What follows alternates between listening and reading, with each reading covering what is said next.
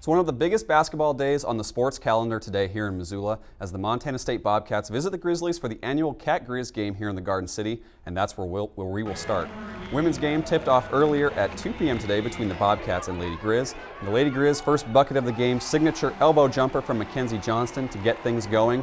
And Montana stays hot on offense. Emma Stockholm gets one to go from beyond the arc to make it a 7-5 Lady Griz lead, but the Cats would not let this get out of hand. Fallon Freegee drives to get the tough bucket off the glass, but it's 33-27 at half Montana.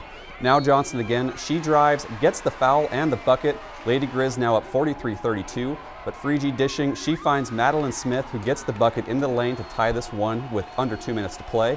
Then with 13 seconds left, Freegee ties it 51-all to send this game into overtime. Maddie Schoening came alive offensively for UM in the extra period, including this left-handed layup, but down one, who else? Freegee again with the jumper to make it a Bobcat lead again. She finished with 27 points, including 2 more free throws down the stretch, and MSU wins in overtime 66-61 over the Lady Griz.